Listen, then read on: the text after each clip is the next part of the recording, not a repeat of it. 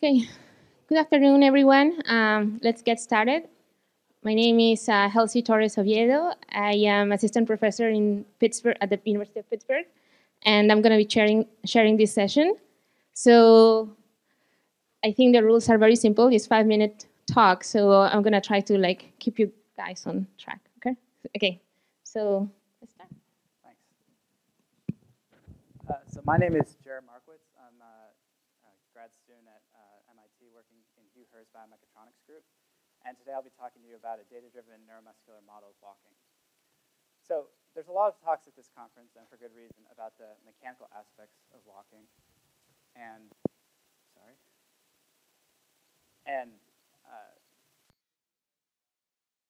replicating the behavior of normal human gait from a mechanical standpoint. But it would be nice, obviously, to look under the hood a little bit and figure out what's going on from a neural perspective, from a muscular control perspective. And that's what this project tries to get at. So one way to do that is to look at the hierarchy shown on the right side of the slide. So obviously you have the neural controller, which is the central nervous system. There's feed forward, there's feedback with reflexes. There are the muscle actuators. There's the transmission to the skeleton through the tendon. And then there's the interaction of the skeleton with the environment, which is labeled as mechanical effects. And in this talk, and in my project, I'm going to focus on the transmission of the muscle force to the skeleton through the tendons. This is actually a very important problem because, as is obvious to you, the behavior of the muscle, its state and its force, is determined by the mechanical characteristics of the tendon.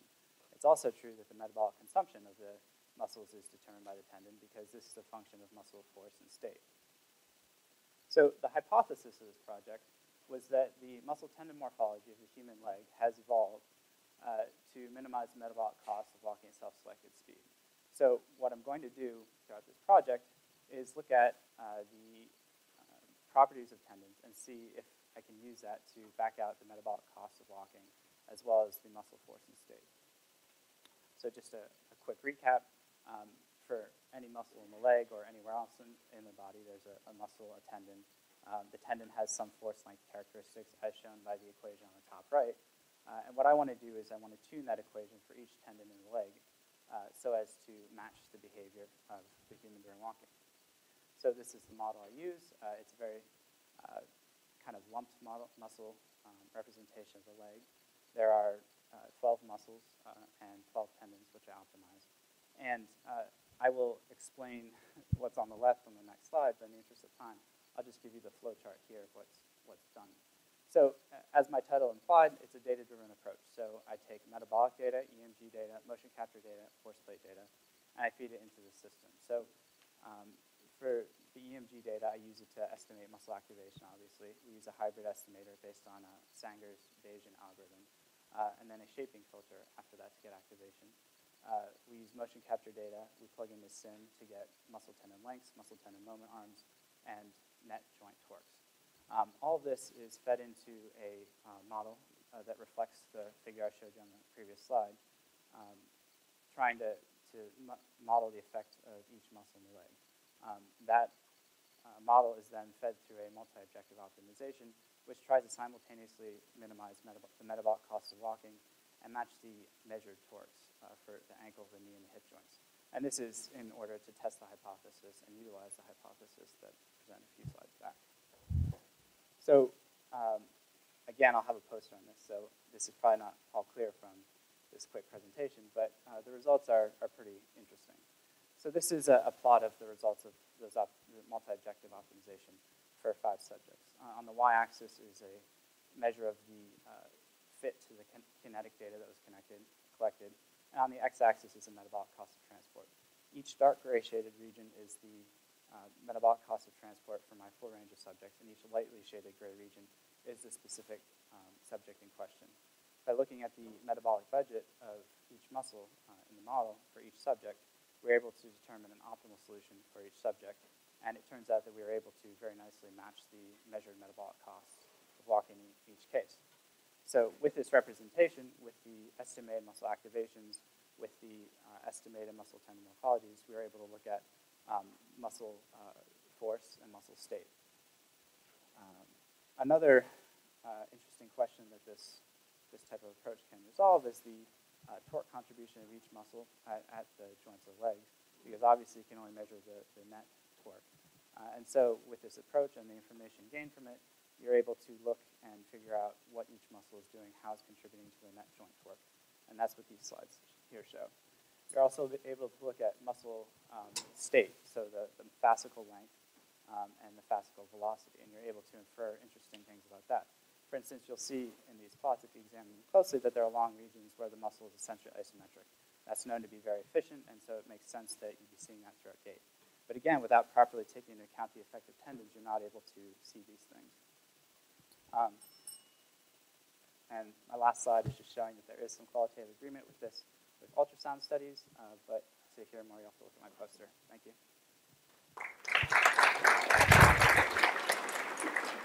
Our lab works primarily on developing wearable robotic exoskeletons.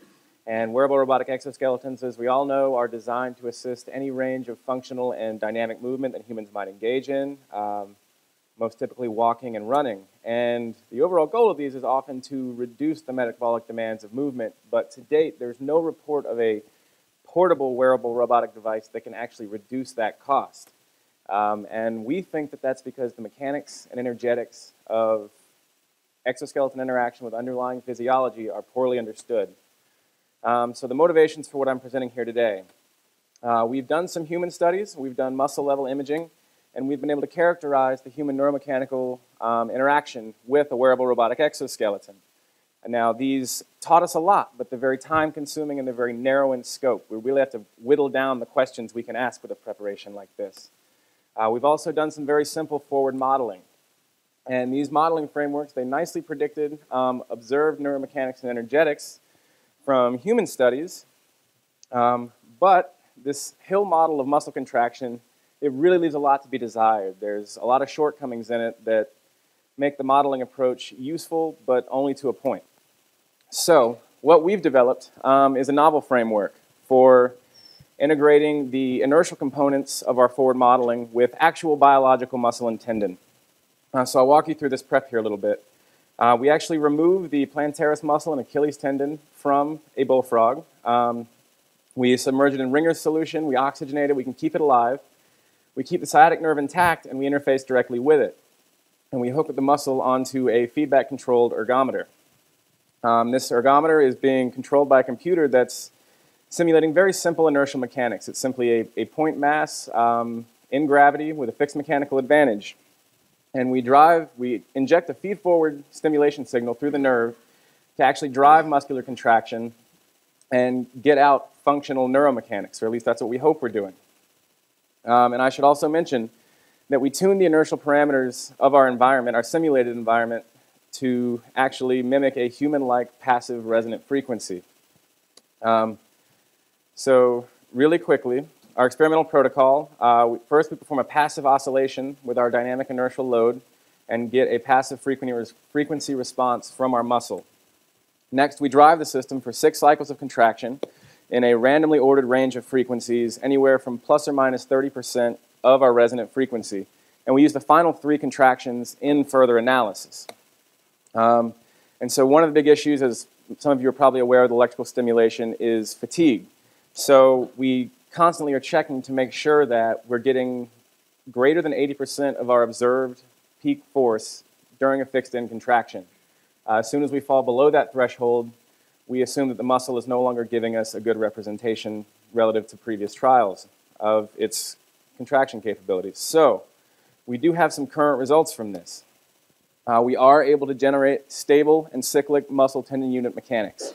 So I forgot to mention it, but we actually instrument our muscles with something called sonomicrometry, which is an implantable ultrasound system that gives us a real-time measurement of the muscle length, and we can decouple muscle and tendon mechanics. So what you see here is a work loop for 3 contractions at 2.6 hertz. Red is our muscle, green is our muscle tendon unit, and blue is our tendon. And so you can see our muscles contracting, our tendon cycling a good amount of energy. So we're fairly confident that these nicely reflect the types of functional mechanics you would want to see during gait. And using this approach, so far we've managed to reliably characterize the active frequency response of biological muscle and tendon under this dynamic inertial load. Now, if you want to see that, you're going to have to come talk to me at my poster. There's not really time to present it here. But we do have some plans for some future studies, which was the subject of the title of this talk, which is an exoskeleton simulator. So, not only can we do this dynamic inertial environment, we can actually rapidly prototype any sort of actuation strategy we like and implement it and have it interact dynamically with this biological muscle and tendon, sort of skirting the need for a hill model. Secondly, we would like to implement some kind of closed-loop control. We have all the instrumentation in place to simulate spinal cord reflex. That includes real-time measurements of force, length, and velocity. And there's some interesting things that go along with trying to implement closed-loop control, which, again, I'd be very happy to discuss at my poster later today. But that's all I have for you now.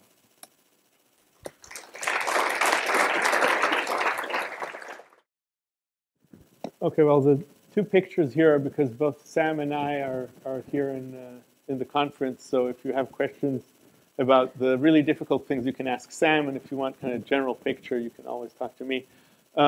This is a joint project with Sam's advisor, Shankar Sastry, and my former postdoc advisor, Dan Kodacek, and I'm currently at University of Michigan. So I'm just going to talk about why you should come and talk to me next to my poster. I'm not going to talk about my results at all. But I'm going to mention that I'm one of the people who work on these things, on things that have many legs. And so the specific topic I'm talking about matters only for creatures that have many legs. And so I'm going to show you some videos and ask you to try and figure out what's the common theme for these videos. Other than, of course, all of them having many legs. What are these animals all doing?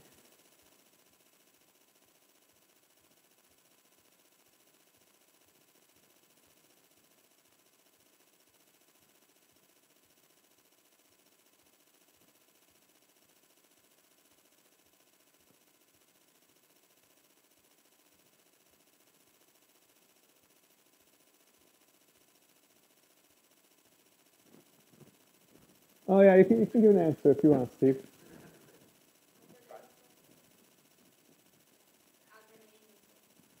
Well, so the common theme for all these animals that you're seeing here is that when they're stepping down, multiple legs are hitting the ground at once. And this is the cockroach I worked on. The triangles show you legs that are in stance, and you kind of see that all of them go into stance almost instantaneously. So I will argue that this should not be happening at all. Okay, there are really good reasons why we shouldn't see this. One good reason comes from work that Andy and Manoj, who are here, did a few years back, showing that you'd have less energy loss if you spaced foot touchdowns equally. So think of this as just a rimless wheel. 4 legs, if they're spaced equally, you bounce less up and down, you lose less energy in your collisions. Obviously, that's better. And Andy will correct me if I'm misrepresenting him. Here's another. Okay. Here's another reason why this should not happen. If you look at a limit cycle, this sort of yellow thing in the state space, that's a one-dimensional object. Well, each transition of hitting the ground is meeting a one-dimensional condition. So these two conditions together are codimension 2. A one-dimensional object and a codimension 2 object should never meet. It's like 2 lines in space at random. They should never meet. We should never see this happening. So generically, it should just not be.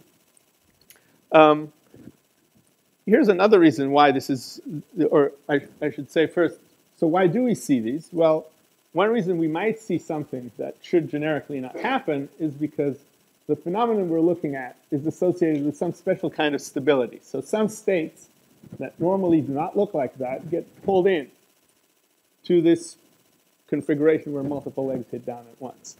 So is there some special kind of stability that's associated just with that phenomenon of simultaneous touchdown or liftoff? Of course, if that happens, we're in trouble.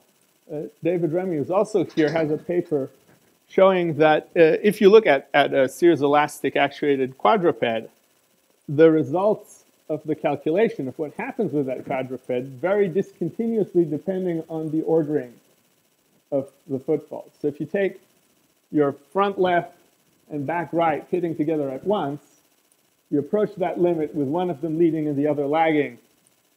You approach that limit the other way around, you're going to get different results. So it's going to be really problematic. And generically, if you have simultaneous transitions, they create, in hybrid systems, they create sliding modes, they create what are called Zeno executions, and other problems that make understanding this flow very difficult. So it turns out that that actually doesn't happen in the case that matters for locomotion. So in locomotion, there's an ambient flow that takes us right through all these transitions. All the legs eventually hit the ground every cycle. And that turns out to solve the problem. And if you want to know what happens, you'll have to come and see my poster. But the short version is that the fixed point, you have a new kind of stability that is really cool. It's robust against muscle and traction uncertainty.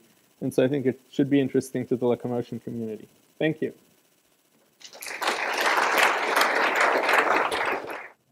So let's have a look at this jumping robot. So you see this robot it's called bio-biped. It's a jumping robot which has kind of features like muscles which have compliance and like a serial-elastic actuation. And at the moment you see the robot is jumping in a cage, so basically it's sliding, it's guided by the mechanism. And of course the goal is to make this free. And in order to that I will present some work by Maziar. And I also would like to point out another poster which is going to be presented today. So there's one poster of Christian, who also cannot be here, unfortunately, and he investigated how the structure of the muscles in the leg can help to keep balance. So if you're jumping, if you're running, if you're walking, you need to keep balance, and for that you have to investigate how the muscle structure can contribute to negotiating directions of force during locomotion, and this is basically the key topic of Christian's poster. And the work of Maziar I'm presenting here is to apply control strategies to prepare stance phases, so basically swing leg strategies, in order to achieve stable hopping and running. So, and for that, he compared different control approaches, starting with an approach from Rebert, where basically you have a velocity-dependent control of the leg angle, here described by the displacement of the leg with respect to center of mass in horizontal direction. And with this, he compared a different approach from Frank Peuker, also from our group, which was developed to investigate stable running in 3D. And he was using this strategy for leg placement. And the basic idea is here that you have a velocity vector and the gravity vector, and you define a ratio between the both, which is the mu value. And depending on the value, you can select the angle of attack. And the third strategy is here described. It's called velocity-based leg adjustment. And the difference between the approach from Frank Peuker and from Maziar, the new approach, is that you're not taking just the orientation of the velocity into account, but also the vector. So basically you get a vector of the leg orientation, which is depending on the velocity vector, and the vector of the gravity. And these two vectors are now taken into account again by a ratio or a factor view. And I would like to show you the results. So first, I would like to show here results for stable running. And what you see here as a color is a ratio of the velocity, of the initial velocity to the final velocity. This is kind of like how efficient the running pattern is. And you see that there's a range of speeds you can obtain stable running. The blue area is actually where it's not stable. And then if you compare that with the Peuker approach, that you can see that the region is much more homogeneous, and it's also increasing the speed range, but still you have to adapt the parameters to the speed to match stable gait patterns. And if you now see the last step, which is an approach from Maziar, you can see that we can even keep the control adjustment parameters constant for a large range of speeds, which is actually matching also the human running speeds. So what are the key insights? The key insight that you can come up with a design of a swing leg control policy, which is depending on the magnitude and the direction of the velocity. And compared to the other two approaches, we could enrich the region of stable running to all velocities from 3 to 11 meters per second, which are relevant for human running. And we don't have to adapt anything in the controller. And it's more robust against two perturbations and system parameter variations. And also it converges faster to stable limit cycles. Thank you very much. Hello, everybody. My name is Alexander. I'm from EPFL, Switzerland. I'm going to show you our work on our quadruped robot, specifically the influence of the active spine. There's relatively, so first of all, if you look at animals, quadruped animals, mammalian quadruped animals who are bounding, they make significant use of the active spine motion. So instead of just stiffening the spine, and this is in the sagittal layer. And the reason for, so the obvious reason, the very early observed reason for this one is that you get much larger stride lengths. So up to 4 meters for a cheetah, which is about like 1.50 meter long or so. So you have a significant win in speed eventually. In the robotic community, you see relatively few robots, however, who actually have this implemented, and well, for multiple reasons, I guess. So the ones I know is Boston Dynamics cheetah and MIT cheetah from Sang Kim, if he was in the audience. And now also Bobcat robot. And most of the other quadruped robots, which are on the scientific academic market, use control on leg angle and leg length instead.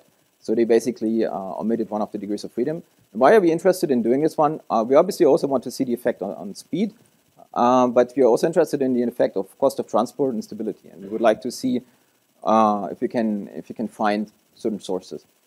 So what do you need? Well, you need first a quadruped robot. So we designed Bobcat robot, which is a very small quadruped robot, about 1 kilogram lightweight, has 9 RC servo motors, about year much in size. So really small. Second, you need control. So we're using central pattern generators. These are networks of coupled oscillators. We're using them in a feed-forward configuration. And each of those nodes, color-coded, is applying position control on the RC servo motors. So what we basically do, we implement these coupled oscillators. And you see here a set of them basically being computed. And here you saw a change. So we can at any point in time alter all the parameters and get all the advantages of central pattern generators, like they're self-synchronizing, they smoothly start, so what you saw here and here. The transients, what was here, can be smooth or non-smooth, depending on what you like to have. And especially important for our robot was that we can set all the parameters directly. So we define amplitudes and duty factors and frequencies. It's very easy. They're also hierarchical, what reduces the number of parameters to tune. And potentially what we didn't use here, we can also use them to have a feedback control. So what do? We basically connect each of those points here. So that would be the standard configuration for a robot without a spine. But we added one of the oscillator nodes into the spine. And this oscillator node is then controlling also the RC7 motor. So first of all, you see experimental results with a stiff spine. So we basically tuned the CPG parameters, which are about 8, I think, here. So only the leg length and the leg angle parameters to get as fast as possible gaits. And you get already from this one, you get a large variety of gaits, in this case up to about 3 body lengths per second, so relatively fast. You get flight phases. The robot's a bit unstable, so it goes like sideways every so often. It has also, because of its construction and instability, to pitch. Now you see on the right side what happens if we make the same optimization, let's say, with the active spine. With the active spine, you see clear flight phases. We could find much more stable gaits, and we found also faster gaits. Okay, that's all great, but where does it come from? What is underlying? So here we basically make the same experiment. We recorded ground directional forces. We have the motion capture data. We have also high-speed motion data, and then we look at the data. So first result, significant result. If we integrate the horizontal force, the absolute of the horizontal force, and we look at the fixed spine, the result is high. Like here's a 0.6. If you do the same thing with the active spine, it's much, much lower. This is indicating where basically with the active spine, although we are faster, we're actually reducing. We are faster. We are not decelerating and accelerating as much. That's an interesting result, because on the other side, unfortunately, we are faster here with the active one, but the electrical cost of transport is higher.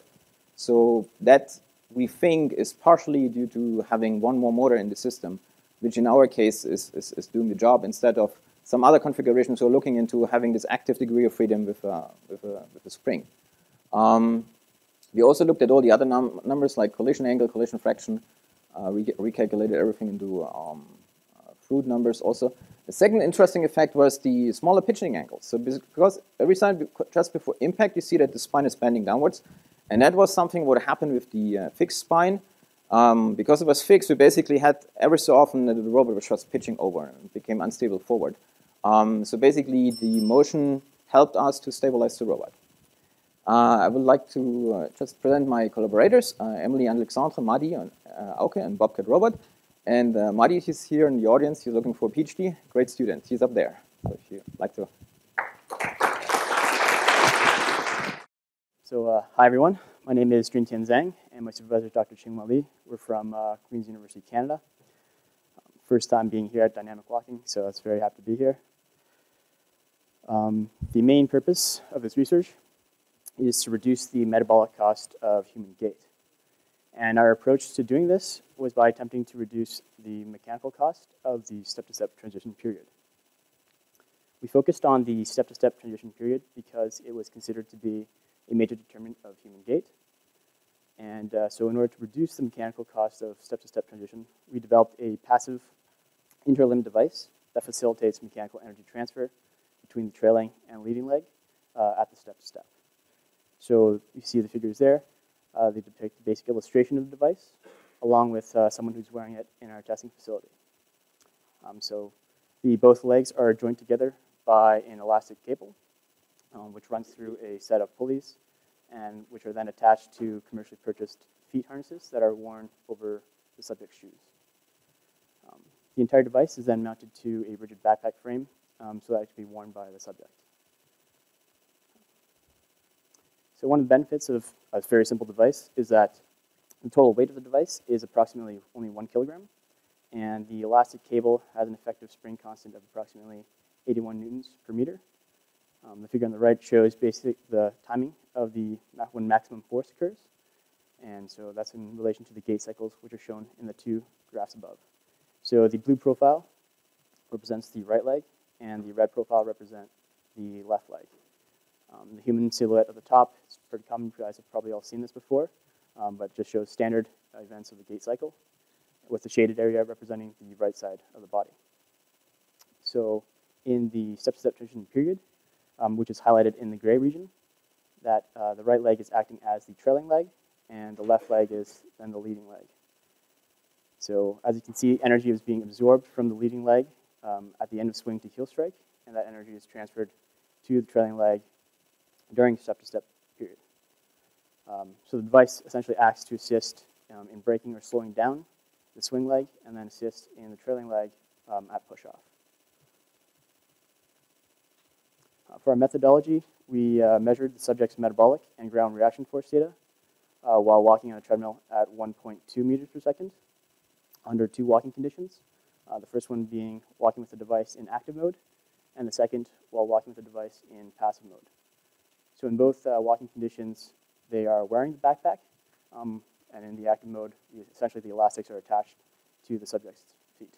And of course, in passive mode, it's essentially just walking normally with the device with the additional weight of the backpack. We then compute the average costs of transport for the metabolic rate and mechanical step-to-step transition cost. And so for the purpose of discussion, we propose a question. Is the step-to-step transition a major determinant of human gait? And if it is, then if we observe a difference in the step-to-step transition cost between the walking conditions, we should then also see a proportional difference in the metabolic cost as well. However, if it's not, then we could end up with a scenario on the right side where the mechanical cost of the step-to-step transition period does not change, yet still observe a change in the metabolic cost. So thank you very much. So please stop by my poster to see the results and for some discussion. I also found out recently that we are looking for 2 new faculty members. So if you're interested with that, you can stop by the poster and talk about that as well.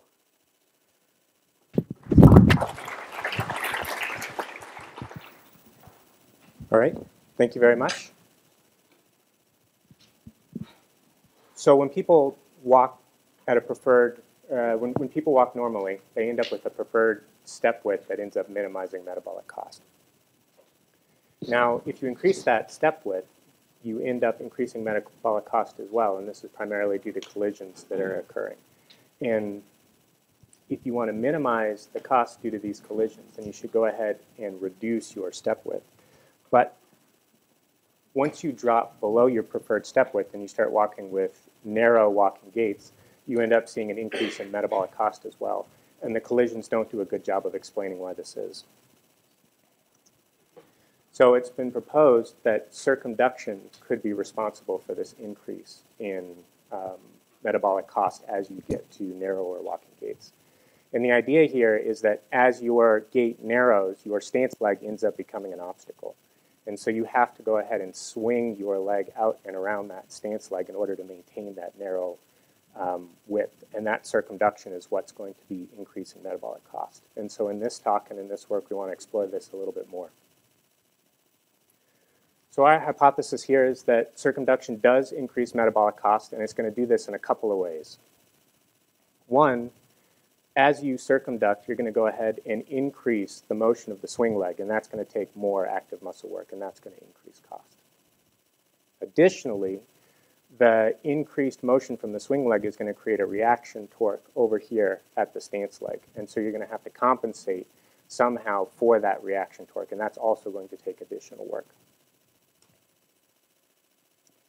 So to go ahead and examine this hypothesis that the circumduction is going to increase cost, we ended up using constraints to modify circumduction. So instead of having folks walk with narrower and narrower step widths to get a broader range of circumduction, we used two constraints. We had the subjects maintain their step width at their preferred step width, and then we ended up using a series of shank obstacles to gradually increase the amount of circumduction that they were forced to walk with in order to maintain that preferred step width. So getting into our expectations just a little bit, we expect that the obstacles and lines are going to increase circumduction. And so now this increased circumduction is going to lead to greater stance leg torque, and it's also going to lead to greater arm motion to go ahead and compensate for the reaction torques that you're generating at the stance leg. So this combination of the increased swing leg motion and the body motion required to compensate for the torque is going to lead to increased metabolic cost. Jumping into the results, here is an image of the experimental setup with the subject walking at the preferred step width with the obstacles in the smallest configuration. So this is the 0-inch pin condition. And then over here on the left, we've got left and right. And we've got a top view of the midfoot trajectory during swing. So we've got left and right, and then we've got the step length here. And so as we increased the foam fins, we increased circumduction. And so now that we've got a broad range of circumduction, how did that affect some of these things that we were interested in looking in? Well, we saw a small increase in the stance leg moment. So over here on the right, I have a plot of circumduction versus the stance leg moment, the peak stance leg moment. And as circumduction increases, this is the peak circumduction that the subjects experienced while they were walking. We see the stance leg torque increasing, but maybe gradually. What we did see is we saw more arm motion in response to the circumduction. So again, we've got circumduction and now plotted against the RMS of the linear acceleration of both of the arms. And then how did that contribute to metabolic cost? Well, like we expected, as circumduction increased, as those foams got bigger and bigger and you had more and more circumduction, it cost more and more to work. It cost more and more to walk.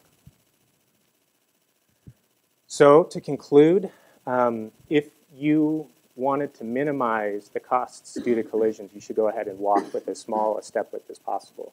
But once you get too narrow, your stance leg ends up becoming an obstacle and you're going to have to start circumducting. So then the cost is going to go back up because you have to go ahead and swing that leg out around the stance leg, and then you also have to compensate for these reaction torques that you're now generating at the stance leg. So what does this mean for a walking robot?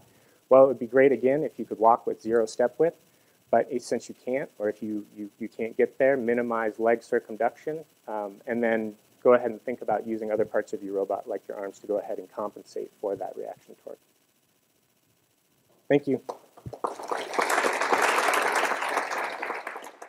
All right, my name's Alaa Ahmed, and just a disclaimer, obviously this is a talk about arm reaching, but I hope that the results are going to, you'll find that it's immediately clear that this is relevant for locomotion research as well. So human movement is remarkably similar across individuals, and a prime example of such stereotypy is the conserved natural reaching speed observed among healthy young adults. And, but however, movement speeds become slower with increasing age and with certain movement disorders such as Parkinson's disease. And we don't know why this is. So we need a better understanding of the mechanisms underlying the decision to move at a given speed. So a powerful approach to describing human movement is to frame it as an optimization problem. And a typical cost function will include an error term and an effort term and perhaps some other terms. But basically you want to be as accurate and as lazy as you can. And the term for the effort cost is represented in arm reaching as the integral of the effort signal u squared with respect to time, where the effort signal can be anything from a neural command signal to muscle activity to force or to the derivative of force. And importantly, this term has not been experimentally validated in arm reaching movements. It's simply mathematically convenient and has done a good job of predicting naturalistic movements.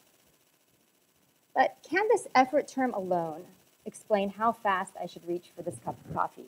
In other words, will it predict a metabolically optimal reaching speed? And the short answer is no. According to this term, the model would predict that the metabolically optimal speed is 0. So to minimize effort, I should reach really, really, really, really slowly. So interestingly, in human locomotion, it's generally accepted that metabolic cost is a major determinant of the choice to walk at a given speed. And this is largely because actual metabolic cost has been measured and there is a metabolically optimal walking speed. So this is in direct contrast to the predictions of the arm reaching models, which predict a metabolically optimal speed of 0, but don't have any metabolic data to back up that prediction. So we thought, let's measure metabolic cost during reaching movements and determine whether there is a reaching speed that minimizes metabolic cost. And we had two primary questions. One, can we measure differences in actual metabolic cost with increasing reaching speeds? Because these are probably small differences. And two, if we can metabolic cost explain why people reach at a given speed? To test this, we had 8 subjects hold the handle of a manipulandum and make 20-centimeter reaching movements. And the handle controlled a cursor on the screen, and subjects had to move the cursor from a home circle to a target circle. And we measured their metabolic cost as they reached at 6 prescribed speeds. Very slow, slow, medium, fast, very fast, and preferred. We also we measured their rates of oxygen consumption and carbon dioxide production and converted that to net metabolic power using standard methods. To investigate our first question, we tested the hypothesis that metabolic power will increase with faster reaching speeds. Here are the results. So we observed, on the y-axis is metabolic power, on the x is average speed, and we observed that as subjects reached faster and faster, their metabolic power increased significantly. Okay. So yes, metabolic power increased with faster reaching speeds, and we can measure these differences. On to the main question, can metabolic cost explain why people reach at a given speed? Here we tested the hypothesis that there exists an optimal speed that minimizes metabolic cost per movement. So we calculated net cost per movement by multiplying net metabolic power by movement time. And the results show that at low speeds, the cost per movement is relatively high. And as subjects reach faster, this cost decreased. But at faster speeds, this cost began to increase again, creating a U-shaped curve. So yes, there is an optimal speed that minimizes cost per movement, which means that metabolic costs can explain why people reach at a given speed. And we confirmed these same findings in 2 other groups of subjects that reached at 10 centimeters and at 30 centimeters. So what's the significance? So first, we've demonstrated that we can measure small differences in metabolic cost in these controlled reaching tasks, which opens the door for precise and focused studies that improve our understanding of the costs and constraints underlying movement decisions. Secondly, we found that there is a metabolically optimal reaching speed, which suggests that current representations of effort in computational models may need to be revised. And finally, I didn't want to spill all the beans, so there are two remaining questions. So for example, why is there a metabolically optimal speed? How can we model this? And secondly, metabolic costs can explain preferred reaching speed, but does it? And so to find out the answer to those questions, you have to come see the poster.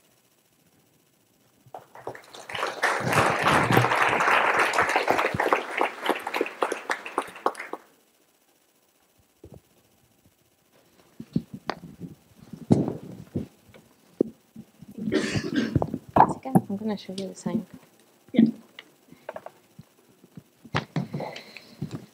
Okay, so the next is Jessica Selinger talking about estimating metabolic cost during non-steady state walking.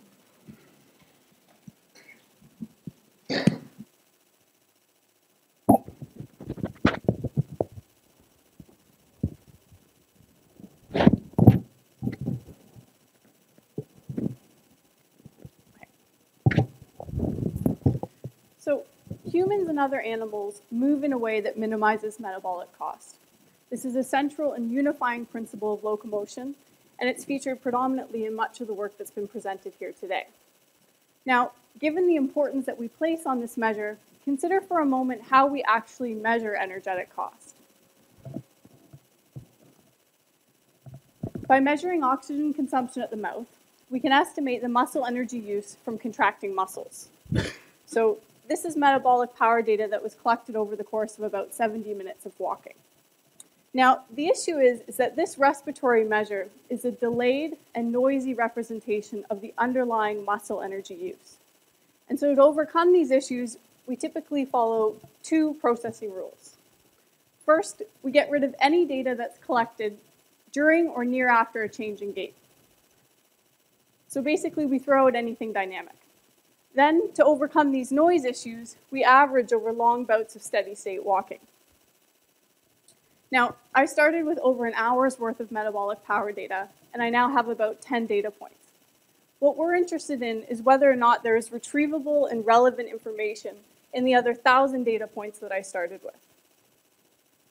Perhaps the most interesting information that can be gained from metabolic cost data occurs during non-steady state walking. This seems particularly likely given that we rarely encounter steady state conditions in the real world. This figure, courtesy of Orendorff and colleagues, illustrates exactly that. Our walking bouts typically last about 20 seconds.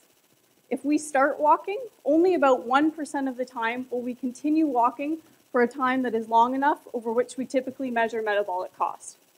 So if we think about that for a second, if we only assess steady state metabolic cost, then we're basically focusing all of our efforts on the 1% case. When we move in the world, we are continually changing and adapting our gait. By restricting ourselves to steady state metabolic costs, we're essentially restraining the research questions that we can effectively answer.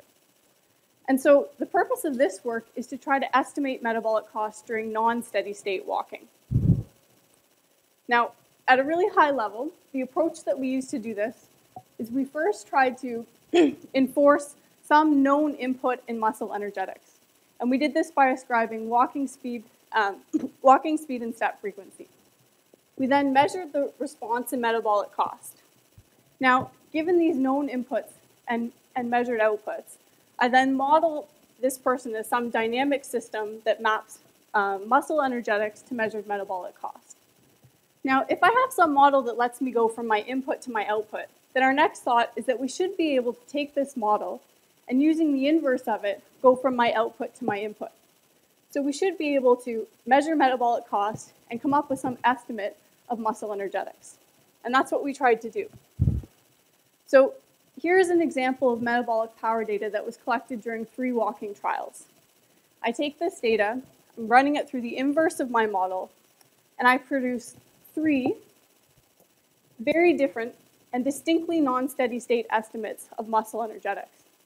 What's more is if I compare these profiles to my enforced muscle energetics, which you can try to see here, you can see that the model is working quite well. So just to reiterate, we're starting out with 3 metabolic power profiles that really don't look all that different from one another. We run it through the inverse of our model, and without any prior information about what that input looked like, we're generating fairly accurate estimates of muscle energetics. Our motivation for this study is to quantify metabolic cost throughout the course of locomotor adaptation and learning. I know many of you here are interested and quite well versed in that topic, so I look forward to discussing this project in more details during the poster session. Thank you.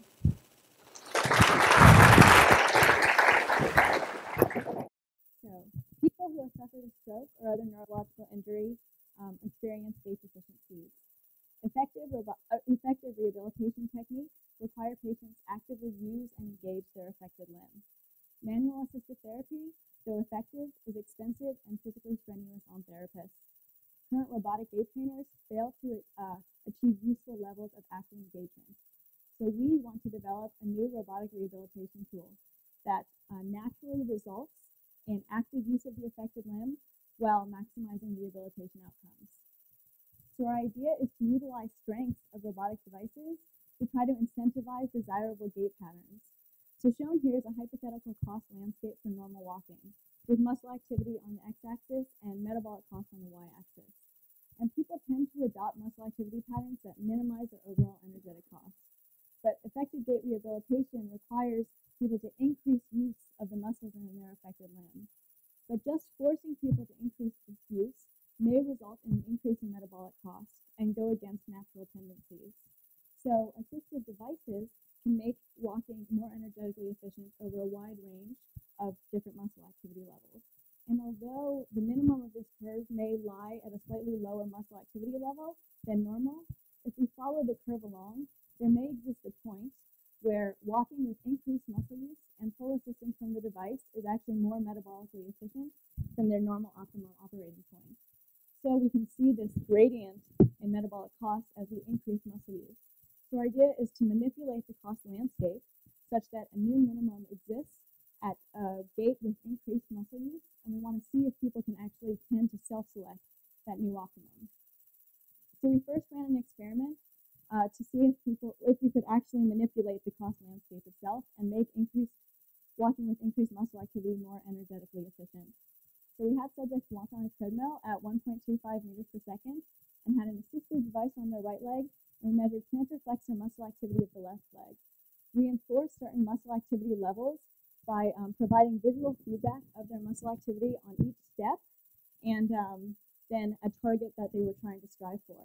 And over the experiment, we varied two parameters. The first was the device assistance, which was either off or on, and the second was the target level of muscle activity, which was either normal or increased, and we ran all four combinations of these. So shown here are results for 6 subjects, and on the x-axis is the percent muscle activity above the no assistance plus normal muscle activity condition, and on the y-axis is the net metabolic rate above this nominal. And we assume that these points lie on our hypothetical curves. And the points of most interest were the no assistance with normal muscle activity condition and the full assistance with increased muscle activity condition. And we see on average that people walking with increased muscle activity plus assistance from this exoskeleton was actually more energetically efficient than walking with no assistance and normal muscle activity. So we do see this trend of gradient descent in metabolic rate as we increase muscle activity. So we then wanted to put this into a new cost landscape. So we developed a controller that varied the level of assistance provided by the device proportional to the increase in muscle activity above baseline. And we wanted to see if people would naturally increase their muscle use.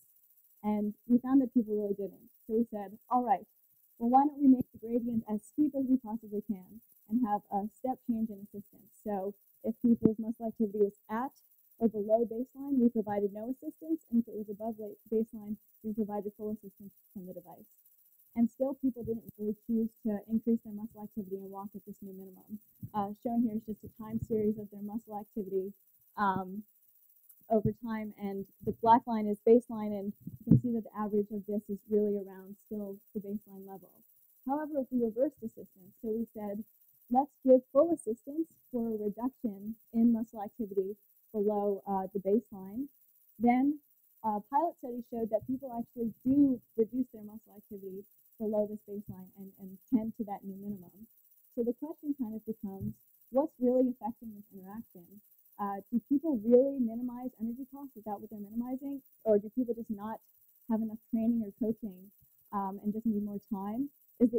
interaction that's going on just too complex for them to realize. Or maybe people are seeing the device as just a complete externality that they have no control over, and they're just responding to it rather than noticing that they are in control of it. Thank you.